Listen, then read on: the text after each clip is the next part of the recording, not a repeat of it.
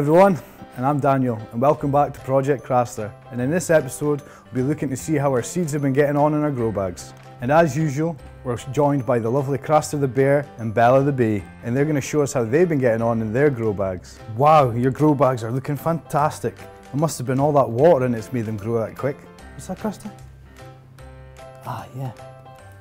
Craster says, because the plants are growing so well and that we've got too many plants that we don't need, we have to start thinning them out to give the other ones space to grow. So Bella and Craster have already been thinning out their plants, and I'm going to show you how to do it later on in my bag.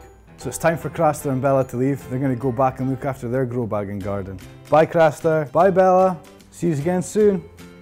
And we're going to be going back to the greenhouse where I'm going to show you me thinning out my seeds in my grow bag. So this is my grow bag, and I've been giving it a water every day, pulling out the weeds, and making sure the plants grow fine, and they've done a fair bit of growing. So it's time to start thinning out your plants. So thinning out just means when you've got too many growing together, when you sowed your seeds and you've got little clumps together, and I told you not to worry, it's time to remove some of the plants to give one plant enough space to grow into fruit and flower. So you're going to take out every second one, and this radishes especially, to make gaps so that one of them can swell up into the veg. And you can do this two simple ways. You can try and pull it out, but you're going to have to be very, very delicate with it, because you don't want to disturb the roots of the other two, and it won't transplant well, so don't try and transplant it. So you can just give it a little pull, and look, there we go, out. And the other method, a really easy method as well, and it saves you from disturbing the roots, but you have to be very careful.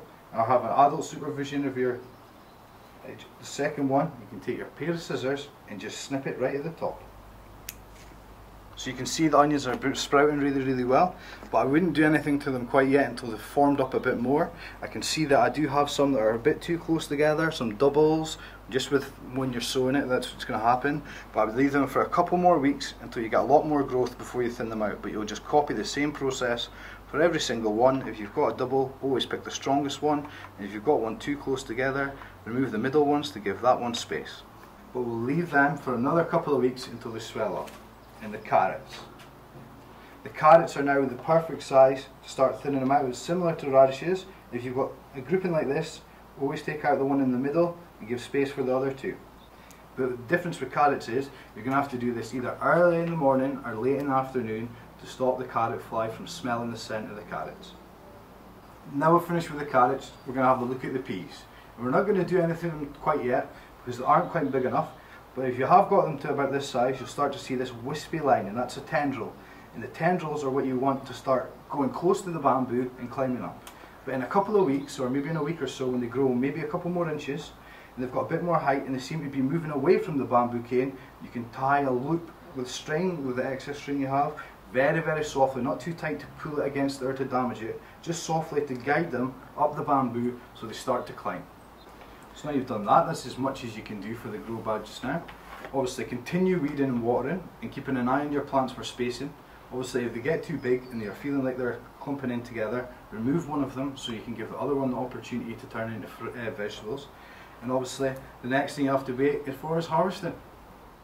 I've just shown you how to thin, and now a few weeks later on, there's been a lot of growth. Our peas are now climbing around the bamboo canes, our onions are fairly sprouted up, our carrots are forming leaves, but the first, like I said, would be ready is the radishes.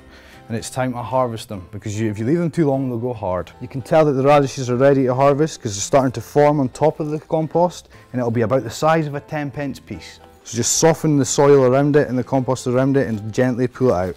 Shake off the compost, and there you've got a beautiful little radish. So I hope this has been able to help you out, and remember to stay in touch about how you're getting on with your pack. And until the next time, have a great day. So I hope this video has been really helpful in helping you out to grow your vegetables in your grow bags. And don't worry if you're not quite at the stage yet to be thinning out. It'll be a case of maybe a couple of weeks you can do this video. And remember, gardening's all about growing, so let's grow together and have some fun.